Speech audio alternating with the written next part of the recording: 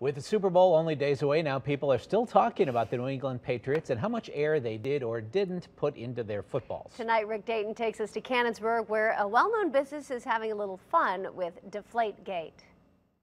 Leave it to Sarris Candies to break the mold and try something new. We started about 6 in the morning talking about it, and it took about 4.5 hours for us to get what we wanted. It was early Monday when the Canonsburg confectioner went to work on their deflated chocolate football. Since announcing it on Facebook Tuesday, it has been shared and liked thousands of times. In a matter of minutes, we started getting responses, and they kept going and coming, and a lot of good responses, especially from Pittsburgh, because you know that rivalry, and of course some bad ones from Foxborough.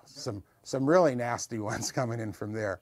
Everybody is talking about what they're calling the chocolate Brady ball. If you can't beat them, eat them. Even the sign says net weight 13 pounds. Oops, we meant 11.2. It's all tongue-in-cheek and all done in fun, as everybody seems to be talking about Deflategate.